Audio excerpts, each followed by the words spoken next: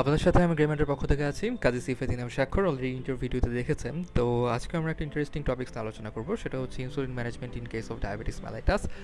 আমরা সকলে diabetes mellitus সম্পর্কে আমরা জানি, ডায়াবেটিস মেলাইটাস কখন হয় বা কী কী ক্রাইটেরিয়া আছে, কী ক্রাইটেরিয়ার উপর বেস করে আমরা ডায়াবেটিস মেলাইটাস বলবো। এবং সেই সাথে আমরা এটাও জানি যে ডায়াবেটিস মেলাইটাস আমরা ইনসুলিন দিয়ে মেনটেন করতে পারি, সেই সাথে ওরাল হাইপোগ্লাইসেমিক যেসব এজেন্ট আছে সেগুলো দিয়ে হচ্ছে আমরা ম্যানেজ করতে পারি। তো আমরা ডায়াবেটিসের ডিটেলসে যাব না, আমাদের মেনলি সিরিজটা ফোকাস থাকবে হচ্ছে কি আমরা ওয়ার্ডে বা একটা হসপিটালে যখন আমার একটা পেশেন্ট ভর্তি হবে, আমি তার যে ইনসুলিন রেজিম সেটা আমি কীভাবে সেট করব বা কী ধরনের ইনসুলিন আমাদের প্রেক্ষাপটে ইউজ করা হয় সেটার নিয়ে হচ্ছে কি আমরা এই সিরিজটা করব। এবং এর থেকে অনেক অনেক বিষয় রয়েছে যেগুলো আসলে কভার করা সম্ভব না, সেগুলো আমরা অ্যান্ডোক্রাইনোলজির জন্য ছেড়ে দিব। তো আমাদের টার্গেটটা হচ্ছে বেসিক জিনিসটা জানা, যাতে আমরা যারা নতুন ইন্টার্নি শুরু করেছি বা ইন্টার্নি মাত্র শেষ করলাম কিন্তু এখনও ডায়াবেটিস সম্পর্কে আমার ক্লিয়ার কনসেপশন নেই, তারা এই ভিডিও থেকে উপকৃত হতে পারি। তো আমরা ফার্স্টে দেখে নিব হচ্ছে গিয়ে আমাদের দেশে কী ধরনের ইনসুলিন রয়েছে, ইনসুলিন টাইপসগুলো।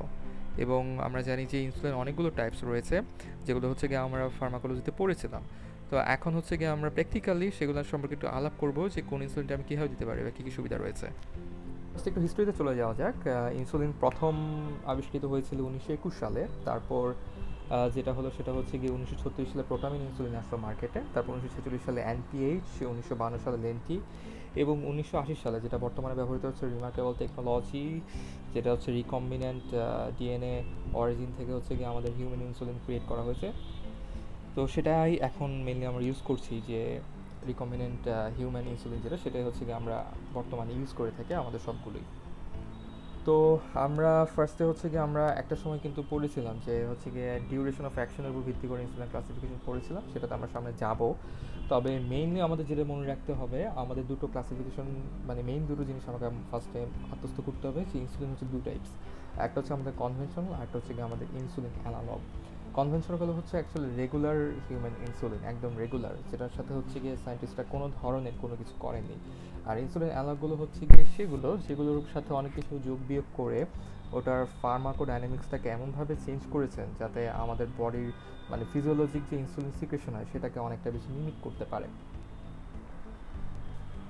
তো তার আগে হচ্ছে গিয়ে আমরা একটু দেখে নিব আমাদের ইনসুলিন ফিজিওলজি। ইনসুলিন ফিজিওলজি মানে হচ্ছে আমাদের বডিতে ইনসুলিন কীভাবে সিক্রেশন হয়। তা আমি যদি একটা গ্রাফের মতো আঁকি, এখানে হচ্ছে গিয়ে আমার ইনসুলিন, এখানে হচ্ছে আমার টাইম এবং এখানে হচ্ছে গিয়ে আমার ইনসুলিনের অ্যামাউন্ট। এটা যদি আমি দেখি আমার শরীরে হচ্ছে গিয়ে আমি যে কোনো সময় যদি ব্লাড টেস্ট করি, আমি স্টারভেশনে থাকি অথবা খেয়ে থাকি, আমি সবসময় একটা স্ট্যাটিক লেভেলে একটা ইনসুলিন পাবো। এবং এই ইনসুলিনটাকে আমরা বলি হচ্ছে গিয়ে আমার বেসাল ইনসুলিন। এবং আমি যতবার খাচ্ছি, খাওয়ার পর কিন্তু একটা ইনসুলিনের এরকম স্পাইক হচ্ছে, সার্জ, সেটাকে আমরা বলছি আমাদের বোলাস ইনসুলিন। বোলাস কি হয়ে গেল, ঠিক আছে। এখন কথা হচ্ছে কেন এমন হচ্ছে, কারণ আমাদের শরীরে শুধুমাত্র গ্লুকোজ ইউটিলাইজেশন করার জন্য কিন্তু ইনসুলিন লাগে না। আমরা জানি যে ইনসুলিনের কাজ হচ্ছে আমার গ্লুকোনিওজেনেসিসকে সাপ্রেশন করছে, আমার গ্লাইকোজেনেসিস বাড়াচ্ছে, গ্লাইকোজেনোলাইসিস কমাচ্ছে, এরকম আরও কিন্তু অনেকগুলো ফাংশন করে। এবং সেই ফাংশন যে ঠিক থাকে সেটার জন্য হচ্ছে গিয়ে এই বেসাল ইনসুলিনটা সবসময় প্যানক্রিয়াস থেকে একটা কনস্ট্যান্ট হারে সিক্রেশন হতে থাকে। এবং এর মাঝখানে যখন আমি খাওয়া খেলাম, যেমন এখানে হচ্ছে গিয়ে আমি আমার সকালে মর্নিং ব্রেকফাস্ট করলাম, এবং ব্রেকফাস্ট আমি যখনই করছি আমার ব্লাডের মধ্যে কিন্তু গ্লুকোজ বেড়ে যাচ্ছে, সেটা আমার ইউটিলাইজেশন করতে হবে এবং সেই জন্য স্পাইক হচ্ছে। তারপর যখন আমি আবার লাঞ্চ করতে গেলাম আমার এখানে স্পাইক হচ্ছে, বা আমি যখন ডিনার করতে গেলাম আমার এখানে কিন্তু ইনসুলিনের স্পাইক হবে, এবং এটাকে আমরা বলছি bolus insulin. That's the normal physiology. ওকে, তাহলে এখন আমরা আবার চলে গেলাম টাইপসের মধ্যে। আমরা যেটা বললাম দুটো ভাগ, একটা হচ্ছে আমার কনভেনশনাল আর একটা হচ্ছে আমার অ্যানালগ। তো কনভেনশনাল এখানে কোনগুলো আমি হাইলাইট করেছি, যেটা হচ্ছে শর্ট অ্যাক্টিং, এবং আরেকটা হচ্ছে আমাদের ইন্টারমিডিয়েট অ্যাক্টিং, অথবা হচ্ছে আমাদের আরেকটা নাম হচ্ছে আমাদের এনপিএইচ ইনসুলিন। তো আমরা বাংলাদেশে যেগুলো ম্যাক্সিমাম আমরা ইউজ করি বা ওয়ার্ডে বলি বা হসপিটালে আমরা ইউজ করি কিন্তু হচ্ছে কি শর্ট অ্যাক্টিং, যেটা হচ্ছে যেমন ম্যাক্সুলিন আর, তারপর হচ্ছে আমাদের হিউমেলিন আর বা অ্যাক্রেপিড আর, অর্থাৎ যতগুলোর পিছনে একটা করে আর থাকবে সেটাকে আমরা বলবো যে শর্ট অ্যাক্টিং, কারণ আর মানে হচ্ছে গিয়ে রেগুলার। এবং যতগুলোর পিছনে হচ্ছে গিয়ে একটা করে অ্যান থাকবে সেটাকে আমরা বলবো হচ্ছে ইন্টারমিডিয়েট অ্যাক্টিং, কারণ অ্যান ফর এনপিএইচ। তবে ইন্টারমিডিয়েট অ্যাক্টিং যেটা, সেটা কিন্তু আরেকটা নাম আছে। আরেকটা নাম কি, এনি গেস? আইসোফ্যান ইনসুলিনও বলা হয়ে থাকে ইন্টারমিডিয়েট অ্যাক্টিংটাকে। তো আমরা মনে রাখবো যে আমার কনভেনশনাল হচ্ছে দু প্রকার, একটা হচ্ছে গিয়ে আমার ইন্টারমিডিয়েট অ্যাক্টিং, আর একটা হচ্ছে গিয়ে আমার শর্ট অ্যাক্টিং বা রেগুলার ইনসুলিন টাইপ। তাই তো এখন আমরা যেটা বললাম, এখন কোনটার ইউজ কী, ইউজের দিকে যদি আমরা তাকাই, ইন্টারমিডিয়েট অ্যাক্টিংটা কিন্তু হচ্ছে গিয়ে আমার বেসাল ইনসুলিন ক্যাটাগরির ভিতর, অর্থাৎ আমরা যে বেসলাইন দেখালাম একটু আগে প্যানক্রিয়াস থেকে সবসময় সিক্রেশন হচ্ছে, সেটা মিমিক করার জন্য হচ্ছে গিয়ে আমরা নর্মালি ইন্টারমিডিয়েট অ্যাক্টিংটাকে ইউজ করি। এবং আমি খাওয়ার পর যে আমার গ্লুকোজের স্পাইক হচ্ছে, অর্থাৎ গ্লুকোজ যে আমার শরীরে ঢুকলো সেটাকে ইউটিলাইজেশন করার জন্য হচ্ছে গিয়ে আমি শর্ট অ্যাক্টিং ইনসুলিনটা ইউজ করি। সেই জন্য একটাকে আমরা বলছি বোলাস ইনসুলিন। তো আমি মনে রাখতে হবে, আমার যখনই কনভেনশনাল ইনসুলিন আসবে, bolus insulin is the short acting regular insulin, এবং বেজাল কনভেনশনাল ইনসুলিন হলে হচ্ছে গিয়ে আমার ইন্টারমিডিয়েট অ্যাক্টিং অথবা এনপিএইচ। এই হচ্ছে আমাদের কনভেনশনাল ইনসুলিন। এখন আমরা চলে যাই অ্যানালগে। অ্যানালগের কথা বললে কী বলবো, অ্যানালগ সেম আমার এখানের মধ্যে দেওয়া আছে। যদি আমার বোলাস অ্যানালগ হচ্ছে গিয়ে এখানে সবগুলো ইনসুলিন অ্যাসপার্ট, লিসপ্রো, এগুলো সব হচ্ছে গিয়ে আমার বোলাস অ্যানালগ ইনসুলিন।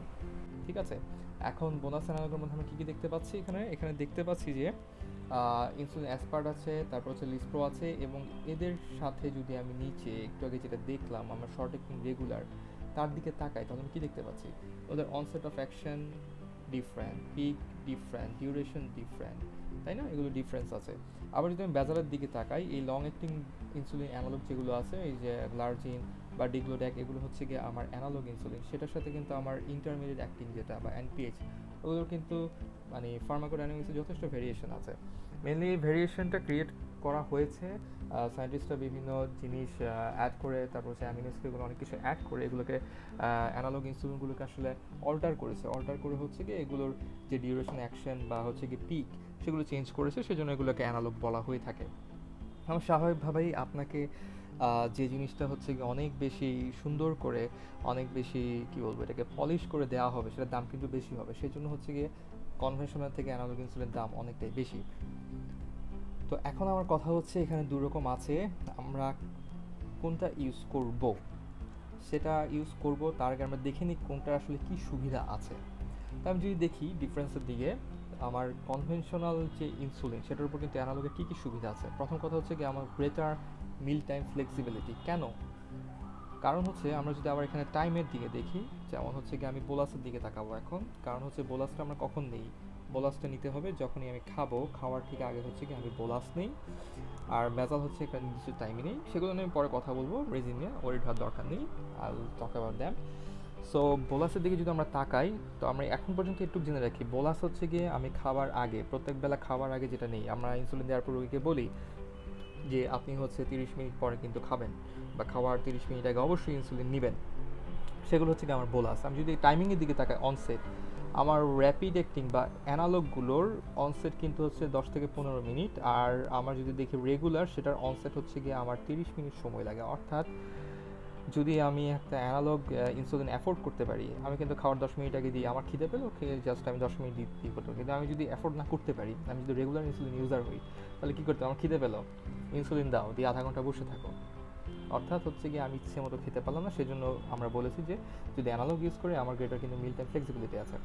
আরেকটা জিনিস হচ্ছে, আমি যদি অ্যানালগ ইউজ করি, সেখানের মধ্যে আমি দেখি আমার পিক অ্যাকশন কত, 1 থেকে 2 ঘন্টা, এখানে কিন্তু 2 থেকে 3 ঘন্টা। এবং ডিউরেশনের দিকে যদি তাকাই, সেখানে হচ্ছে 3 থেকে 5 ঘন্টা, এখানে 6.5 ঘন্টা। অর্থাৎ আমার অ্যানালগে কিন্তু আমার হচ্ছে গিয়ে হাইপোগ্লাইসেমিয়া হবার চান্সটা কিন্তু কম, এবং রেগুলার ইনসুলিনের ক্ষেত্রে হাইপোগ্লাইসেমিয়া হবার চান্সটা বেশি। এবং আরেকটা যেটা সুবিধা, সেটা হচ্ছে যে অ্যানালগ ইনসুলিনগুলো যখন আমরা সাবকিউটেনিয়াস দিচ্ছি, সেগুলো যখন সাবকিউটেনিয়াস রিজন থেকে যখন আমার অ্যাবজর্পশন হয়ে আমার ব্লাড স্ট্রিমের মধ্যে যাচ্ছে, সেই অ্যাবজর্পশনের যে রেটটা, সেটা কোনো ভেরিয়েশন থাকে না, অর্থাৎ একটা কনস্ট্যান্ট রেটে হচ্ছে কি অ্যাবজর্পশন হয়, কারণ ওভাবে ওটাকে অল্টার করা হয়েছে। বাট রেগুলার বা শর্ট অ্যাক্টিং ইনসুলিন, সেটা আসলে একটু ভেরিয়েশন হয়, তো সেজন্য হচ্ছে কি স্মুথ হয় না অ্যাবজর্পশনটা। তো এটা হচ্ছে কি আমার অ্যানালগ ইনসুলিনের হচ্ছে কি আমার আরেকটা সুবিধা, যদি এখানে দেখি আমি লিখে দিয়েছি। সো আমরা বললাম যে মিল টাইম ফ্লেক্সিবিলিটি বেশি, অ্যাবজর্পশন ভ্যারিয়েবিলিটি কম, তারপর হচ্ছে কি আমাদের হাইপোগ্লাইসেমিয়ার যে রিস্ক, সেটা হচ্ছে কি আমাদের কম, তারপর হচ্ছে একই কথা। সো আমার মনে রাখতে হবে যে analogue insulin mimics the normal physiology most precisely, সেজন্য অ্যানালগ ইজ প্রেফারেবল ফর আর্স। কিন্তু সমস্যা কোথায়? সমস্যা হচ্ছে লেখা আছে অ্যানালগের দাম আমার কনভেনশনাল ইনসুলিন থেকে অ্যাটলিস্ট 2 to 3 টাইমস বেশি। সেজন্য হচ্ছে কি আমরা চাইলেও সবাইকে অ্যানালগ প্রেসক্রাইব করতে পারি না, এবং বাংলাদেশের প্রেক্ষাপটে আমরা most of the time conventional insulin দিয়ে আসলে কাজ চালাই। সো ওয়ার্ডের মধ্যে যদি আমি কোনো একটা সরকারি মেডিকেল কলেজে ইন্টার্নি করে থাকি বা হচ্ছে কি যদি অনারারি ট্রেনিং করে থাকি, সো আমরা ম্যাক্সিমাম ক্ষেত্রে দেখবো যেসব পোর পেশেন্ট আছে সবাইকে কিন্তু হচ্ছে কি আমরা শর্ট অ্যাক্টিং বা ওই যে অ্যাক্রেপিড আর বা ম্যাক্সোলিন আর, এবং সেই সাথে হচ্ছে গিয়ে আমাদের ইন্টারমিডিয়েট অ্যাক্টিং যেগুলো ইনসুলিন অ্যান্ড যেগুলোর পিছনে থাকে সেগুলো হচ্ছে ইন্টারমিডিয়েট, সেগুলো হচ্ছে আমরা ম্যানেজ করছি। খুব কম পেশেন্টের ক্ষেত্রে যারা হচ্ছে অ্যাফোর্ড করতে পারে তাদেরকে দেখা যায় হচ্ছে গিয়ে আমরা অ্যানালগগুলো ইউজ করে থাকি। তো আজকে এতটুকু পর্যন্তই, এবং আমাদের নেক্সট ভিডিওতে আমরা দেখব যে আমরা কোন কোন এসব ইনসুলিন ইউজ করে আমরা কী কী ধরনের রেজিমেন্ট ইউজ করতে পারি। তো যেহেতু বাংলাদেশের প্রেক্ষাপটে আমরা কনভেনশনাল ইনসুলিনটাই বেশি ব্যবহার করে থাকি, তো আমার সামনে ফিউচার ভিডিওগুলোর মেইন ফোকাস থাকবে যে কনভেনশনাল ইনসুলিনগুলো আমরা কীভাবে ইউজ করতে পারি, বা সেটা দিয়ে হচ্ছে কি আমরা কী কী রেজিমেন্ট ইউজ করতে পারি, এবং আমার কাছে যদি একটা হসপিটাল সেটিং একটা পেশেন্ট আসে তাকে হচ্ছে আমি কীভাবে তার ইনসুলিনগুলো অ্যাকচুয়ালি রেজিমগুলো ঠিক করব। এবং সেই সাথে এখানে শেষ করছে আমাদের আজকের ভিডিও। সবাই ভালো থাকবেন, আল্লাহ হাফেজ।